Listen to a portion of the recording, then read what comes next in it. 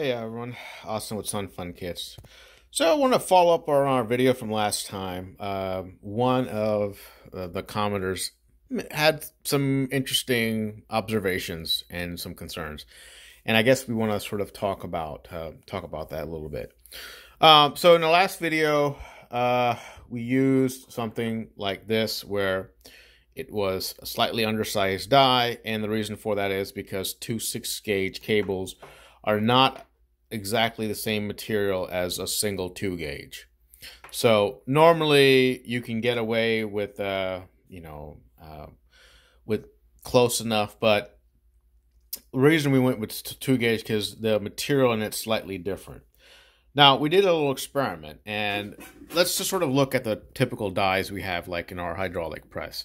So on the right, we have what was normally is a 25 millimeter die, and on the left is normally a 35. Now, when we're mailing our 2-gauge cables, this will do just fine.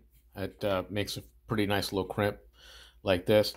And if you can actually use it to also make, 6-gauge.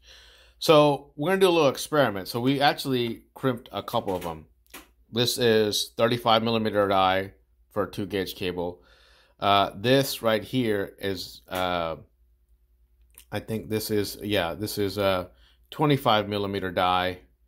I'm sorry, no. This was actually, the top portion was 25, but the bottom was 35. So sort of like a hybrid.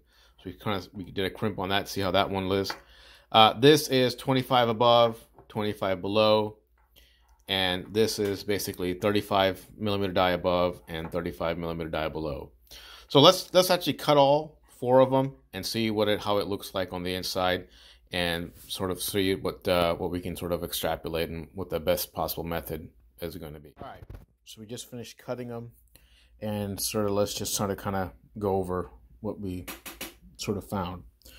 All right, so we'll start off with the 35 millimeter die on the 2-gauge copper cable.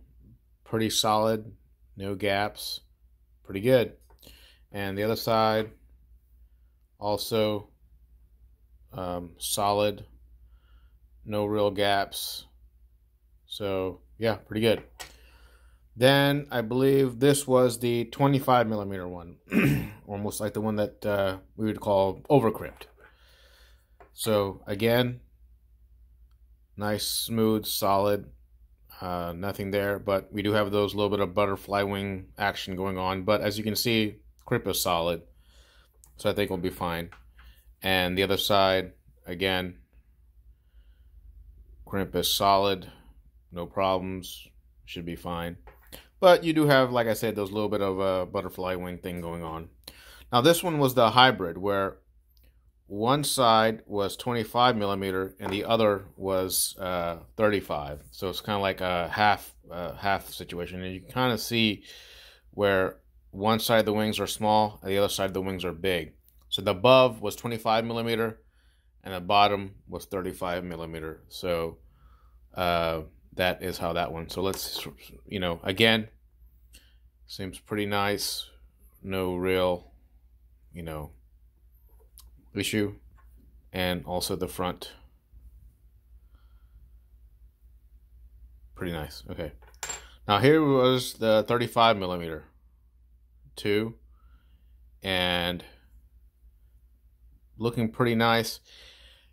I'm not sure how well it's going to show up on camera, but there seems to be a little more visible striations a bit on the fiber. I don't know if it'll pick up. I don't think it's really going to be affected difference, but here's one thing we did notice. If you look, I don't know how well it's going to pick up, but if you look on the other side, there were some gaps where maybe it had a little bit of things. And if you can kind of see on the edge right here, there's a little tiny gap. I don't know how well it's picking up, but there's a little tiny gap on that side of the lug. I think in reality, you're not going to be able to tell, but when you're using two 6-gauge cables, and it's hard to really see, but they're on the edges of the lug.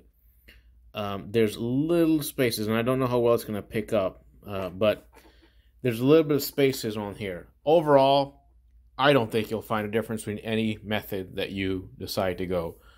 If you have access to 25mm die, it'll still work. It'll make a little bit of butterfly wings. If you've got half and half, 25 and 35mm will work. And 35mm will work as well.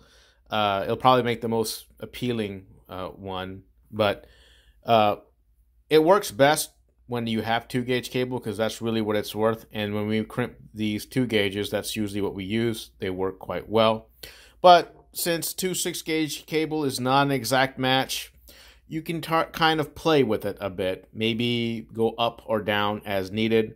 So it will really sort of depend. But I don't think you'll have a problem going either way. So I forgot the username who pointed this out. Potentially either one is there.